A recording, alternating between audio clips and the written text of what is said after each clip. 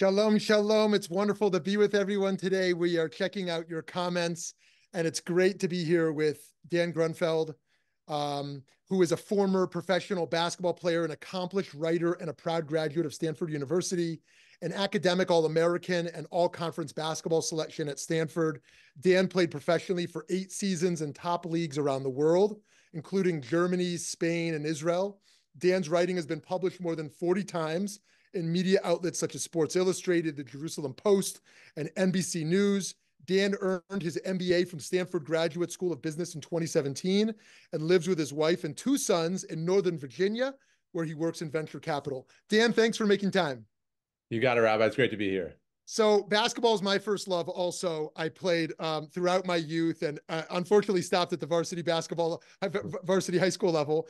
But tell me a little bit about your early love of the game and how that was kind of manifest for you. Listen, I was born around the game of basketball. My dad was an NBA player for the New York Knicks, and I was delivered by C-section, and my parents planned my birth so that my dad could go on one road trip, be there when I arrived, go on another road trip, and be there for my bris. Right? So quite literally, I was born into the game of basketball and Judaism. Always been a tremendous force in my life. Growing up around the game, after my dad retired, he became an executive. So I just grew up and, at practices and at playoff games. And so just had this incredible bond with the game that still exists to this day. What of your Jewish identity kind of was a positive aspect of being involved as a professional basketball player, and what was challenging? You like to think that sports is a great equalizer, right? And for my family in particular, and we'll get into this, right? My dad is the only player in NBA history whose parents survived the Holocaust. So being Jewish is so important to us and to our identity. My dad wore number 18 for the Knicks, right? And for high. And so for so many reasons, being Jewish is such a big part of who we are. And I think once you step on the floor, the ball, it doesn't care what religion you are, what color your skin is, what language you speak, it just brings you together. Right. So, and I think that was a very cool part of basketball for my family. Very cool. I don't know if you saw this Stoudemire Awards ceremony a few days ago. It was meaningful to my family because my son Lev, Stoudemire explained his number 32 is the gematria, the numerology of Lev, which means heart. And he explained to this whole audience that meaning, and I thought that was really cool. Tell me a little bit about the Holocaust story in your family, and how that impacted your life. Yeah, it impacts my life to this day, right? Because we were speaking about it a bit. My grandmother will turn 99 years old in June, right? And I speak to her every single day. So really, there's not a day that passes that the Holocaust doesn't, affect me or hit me in some way. My grandmother survived in Budapest. She was saved twice by Raoul Wallenberg, one of the greatest heroes of the Holocaust.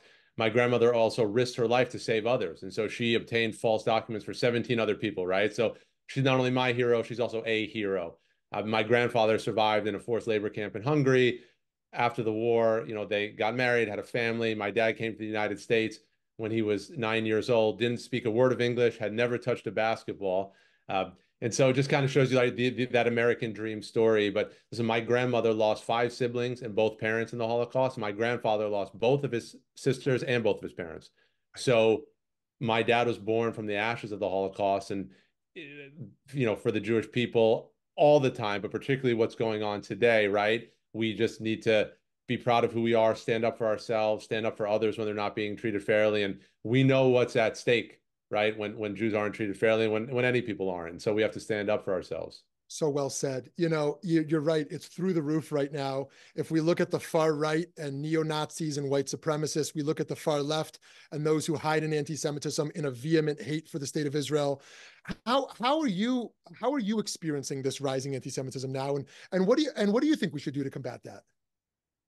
Listen, it's deeply upsetting. It's deeply troubling, right? So that anti-Semitism, of course, is so prevalent. And I write in my book, it's one of the oldest parasites of mankind, right? And so where would it go? There's too much of it. And that's a very sad reality. But again, we need to be close as a community.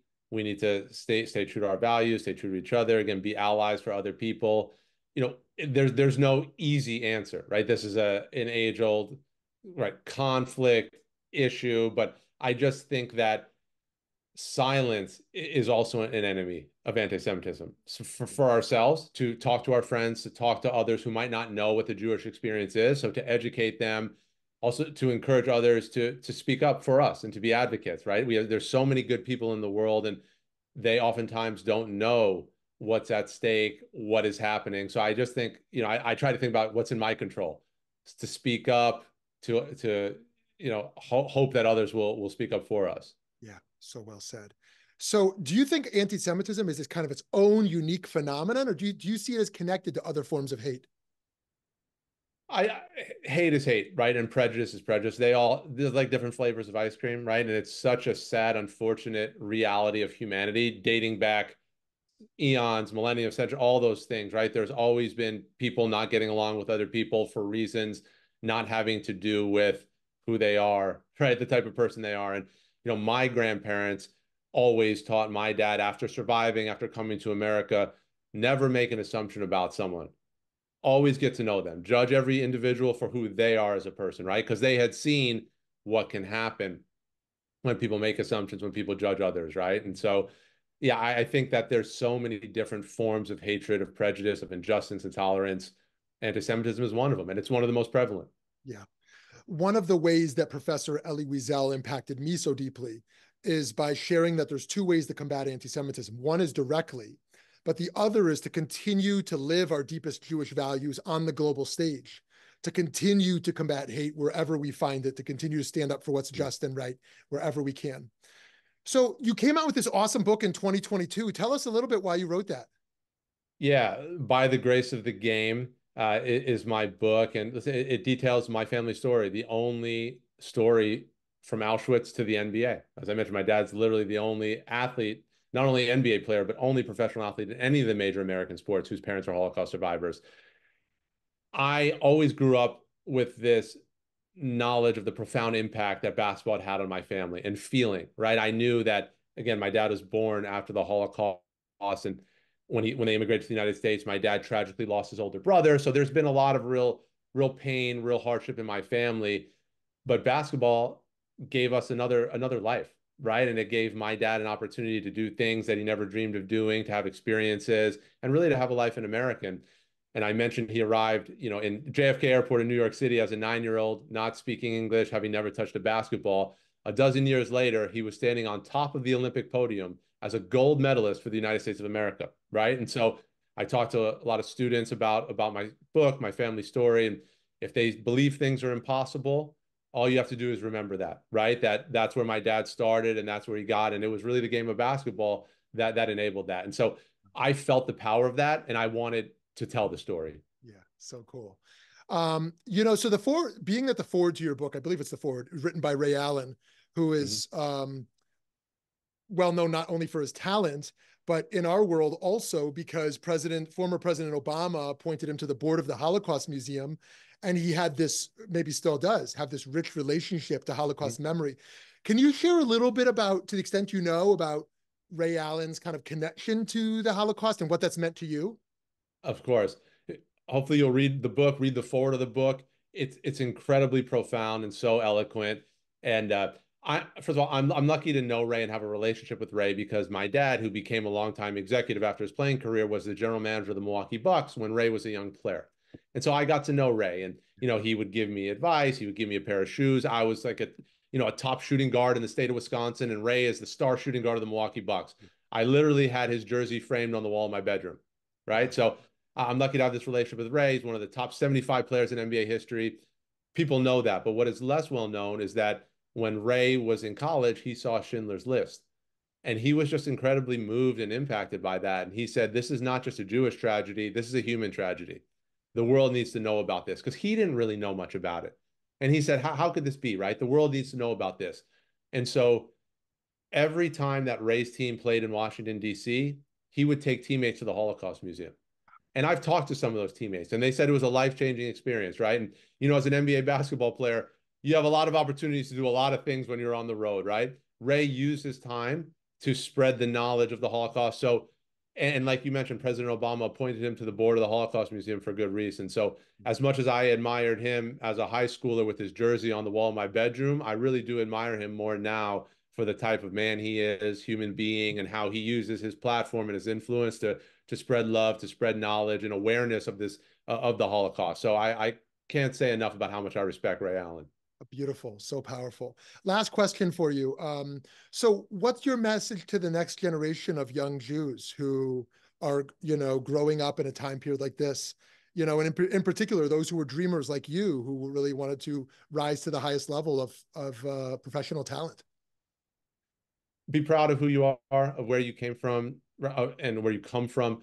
Be close as a community, right? I think like we Jews know the experience of being Jewish in America or anywhere around the world, right? Be close as a community, stand up for others, who are not being treated fairly. I think it's part of our job to be an ally. And yeah, I just think having pride in Judaism, engaging with your family's history. I've learned, because I wrote my book, right? I learned so much about my family. And yes, we have this basketball story and this Holocaust story, but we all have stories. So talk to your parents, talk to your grandparents. And regarding kind of ascending to the heights and doing different things, listen, all you can control is your own actions. All you can control is what you put into it. So I always tell people, dream as big as you want. Like people should laugh at you when you tell them your dreams, because that means they're big, right? And that certainly happened to me. But then when you dream big, you just make a promise to outwork everyone else, right? So and and that's really all you can control. And listen, like I achieved some things and I failed too. And that's okay, because there's never achievement without failure. So I always encourage young people, dream big, work really hard, and I'd probably say most importantly, enjoy the ride. Smile, don't put too much pressure, because some outcomes you just can't control, right? For me, I played at Stanford and professionally. If I sprained my ankle at the wrong time, or none of that might have happened, right? So a lot of it is not always stuff you can control, but just work hard, enjoy, and be a good person. You'll be fine. Beautiful. Mr. Dan Grunfeld, thank you so much for your work and for your time. And friends, we hope you'll pick up his book and read this profound history and the story of this dreamer. Thank you so much. Rabbi, thank you. It was really a pleasure. I appreciate it.